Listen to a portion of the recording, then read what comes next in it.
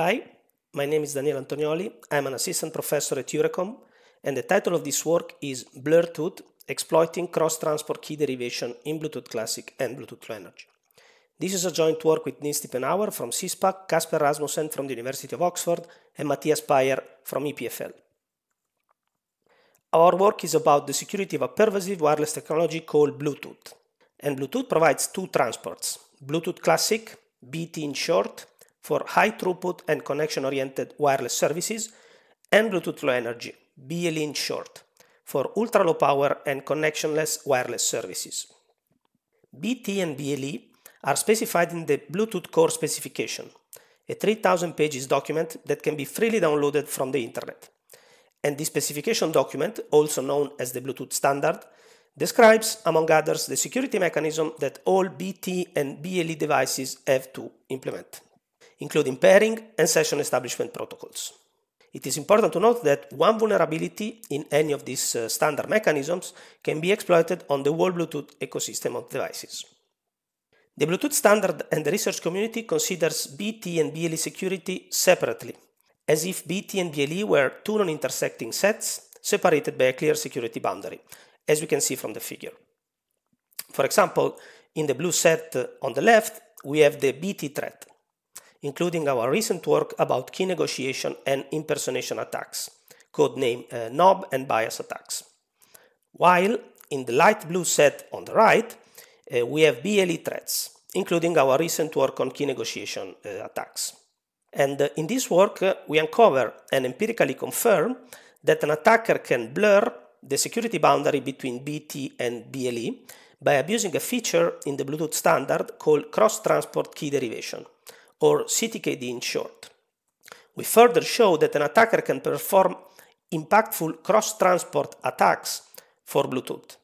By cross-transport attacks, we mean threats capable of violating the security guarantees of BLE by attacking BT and vice versa.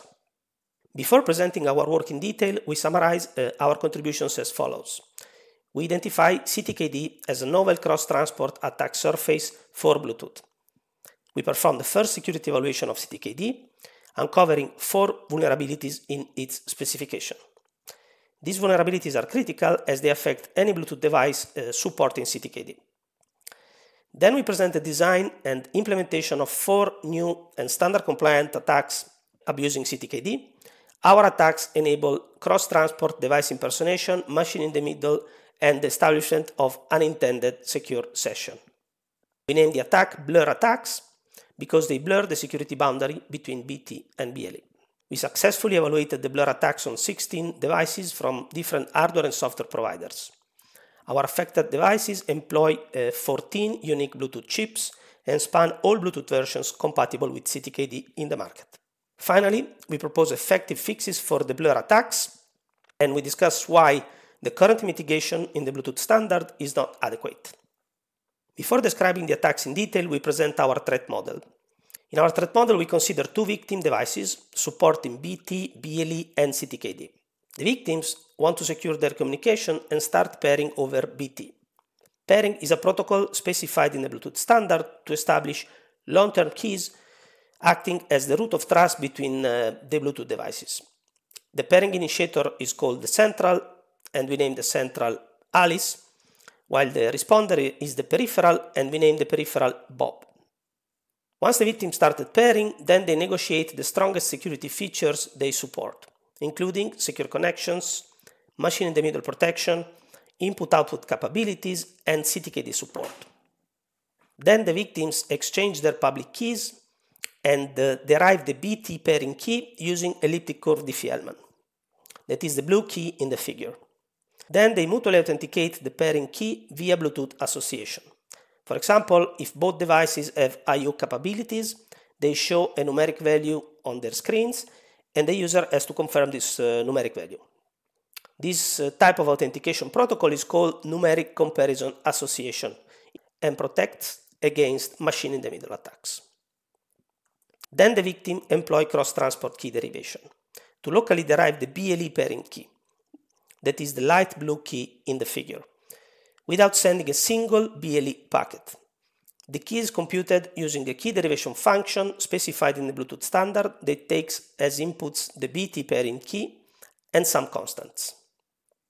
Key observation that we made in 2020 when we started this research project is that CTKD crosses the security boundary between BT and BLE, as KBLE is established by trusting what happens over BT. And we can also cross the boundary by starting pairing over BLE and running CTKD to derive KBT. We note that CTKD was introduced in 2014 with Bluetooth 4.2 as a pairing usability enhancement, but we are the first looking at its security implications. Finally, pairing over BT is completed and the victims can use KBT and KBLE to start secure sessions on BT and BLE without having to pair over BLE.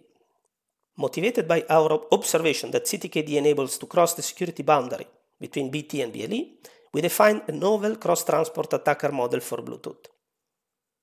This attacker model is not part of the Bluetooth standard and we recommend including it in future amendments of the standard. In particular, we define an attacker named Charlie that is in radio proximity with the victims and wants to abuse CTKD to attack BT from BLE and vice versa. Charlie's goals are device impersonation, machine in the middle, and the establishment of unintended sessions across transports. Since Charlie does not know KBT and KBLE, and the victims paired using the strongest security feature available, he should not be able to achieve his goals. But with the blur attacks, we demonstrate the opposite. This slide summarizes our 4 cross-transport blur attacks. By mounting central and peripheral impersonation attacks, Charlie can present as a trusted device to an arbitrary victim, both on BT and BLE, and take over the connections from the impersonated victim. As a result, Charlie can perform malicious actions as a trusted device, including reading sensitive data and sending malicious commands. Similar effects are reached by the cross-transport machine in the middle attack. Instead, with the unintended session attacks, Charlie becomes a trusted anonymous device both on BT and BLE without having to break existing security bonds. This enables, among others, to anonymously access protected Bluetooth services on the victim devices. Since the attack target flaws in the Bluetooth standard, they are effective on all devices implementing CTKD, including smartphones, laptops, tablets, smartwatches, etc. Let's describe the central impersonation attack a bit more in detail. In this case, we target 2 paired devices running a secure session over BT or BLE. Since the victims support CTKD, they are always pairable over BT and BLE.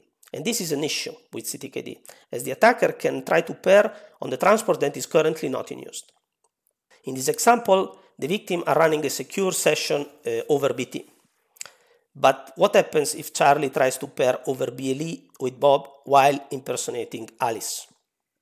Well, it happens that Charlie and Bob complete BLE pairing, agree on KBLE, and derive KBT via CTKD.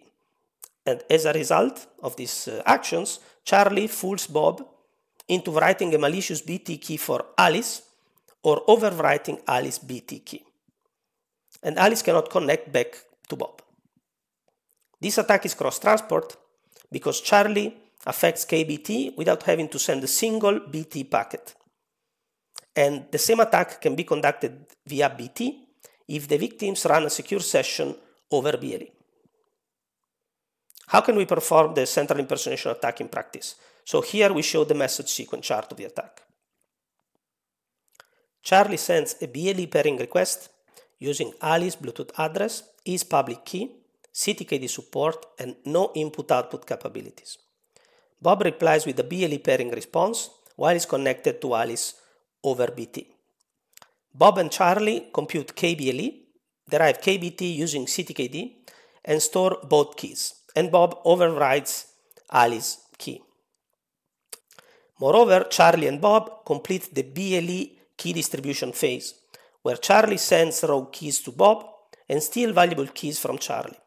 For example, by stealing the identity resolving key, IRK in figure, Charlie can track Bob even if he's using a randomized and rotating Bluetooth address. Once the attack is completed, Charlie takes over Alice over BT and BLE. An interesting thing to note about this attack is that Charlie, by negotiating no input-output capabilities, is not only downgrading the BLE pairing key to an unauthenticated pairing key, but as a side effect is also downgrading the BT pairing key that is derived over CTKD. And this cross-transport association issue is novel. Using a similar strategy, Charlie can also impersonate Bob across transports. For example, Charlie, despite impersonating a peripheral on BLE, can present to Alice over BT as a central, complete BT pairing, and take over Bob on BT and BLE. This attack not only results in the impersonation of arbitrary peripherals, but it also shows another issue with CTKD, that is about cross-transport role mismatching. And this trick about mismatching the role across transports is also novel. By combining central and peripheral impersonation attacks, Charlie can mount a cross-transport man-in-the-middle attack. Finally, as a fourth attack, Charlie can also pair on the unused transport as an anonymous device to establish unintended sessions with Alice and Bob. For example, in this figure, Alice and Bob are running a secure session over BT, and Charlie pairs over BLE with Bob as an anonymous device. And as the result of the pairing process with CTKD, he becomes a trusted device on BT and BLE. And the attack can be conducted over BLE with Alice and also over BT with both devices if the devices are running a secure session over BLE. We successfully evaluated the Blur attacks on 16 different devices, employing 14 unique Bluetooth chips. As we can see from the table, the attacks are effective regardless of the device, software, and hardware details.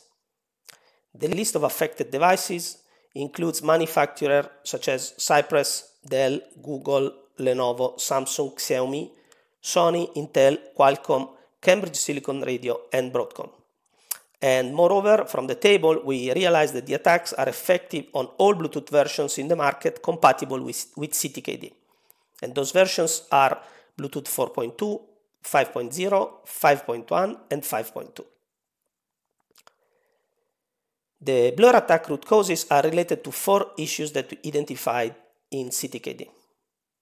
And in this slide, we summarize them. The first issue is that CTKD results in devices always pairable over BT and BLE. And an attacker can exploit this issue by trying to pair on the transport that is currently unused by the victims. Second issue is that CTKD enables cross-transport key tampering. And by tampering, we mean that an attacker, by targeting one transport, can write, overwrite, and even steal security keys from the other transport. Third issue is that CTKD does not enforce association across transports, meaning that an attacker can downgrade association on one transport while the other transport expects a stronger association method. Similarly, CTKD does not enforce roles across transports, and the attacker can try to mix BT and BLE roles while pairing with the victim. In our paper, we propose 2 effective countermeasures to mitigate the Blur attacks, and we implement one of them. The first countermeasure is to disable key overwriting via CTKD unless the user consents. The user has to be notified whenever an attacker tries to overwrite the pairing key. And we implemented a proof of concept for this countermeasure for Linux, and you can see the paper for more details.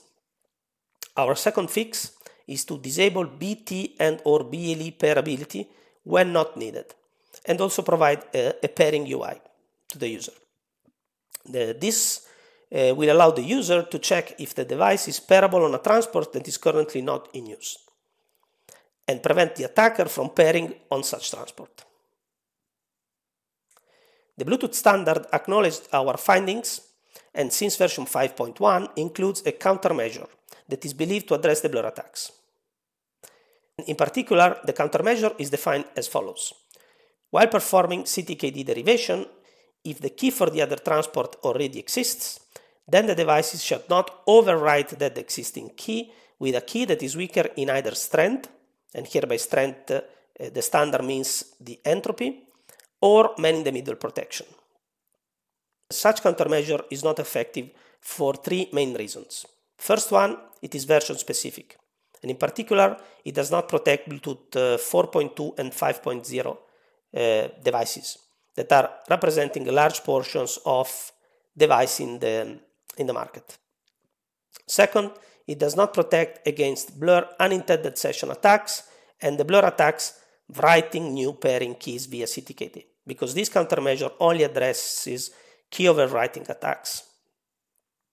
But even in the case where we overwrite keys, the countermeasure is not effective, as our blur attacks are not setting weaker key strength and man-in-the-middle protection level while overwriting keys. In conclusion, in this work, we uncovered that CTKD is a novel and cross-transport attack surface for Bluetooth. We isolate 4 critical vulnerabilities in its specification, and we design and implement 4 novel cross-transport attacks based on those vulnerabilities. We name the attacks blur attacks, as they blur the security boundary between BT and BLE. The attacks are standard compliant and reach impactful goals, including cross-transport impersonation and machine-in-the-middle attacks. We successfully evaluate the blur attacks on a broad set of devices, supporting all Bluetooth versions compatible with CTKD and spanning several hardware and software providers. We provided concrete fixes to the blur attacks, and we also explain why the current mitigation in the Bluetooth standard are not effective against them. And finally, we responsibly disclosed our findings with the Bluetooth SIG.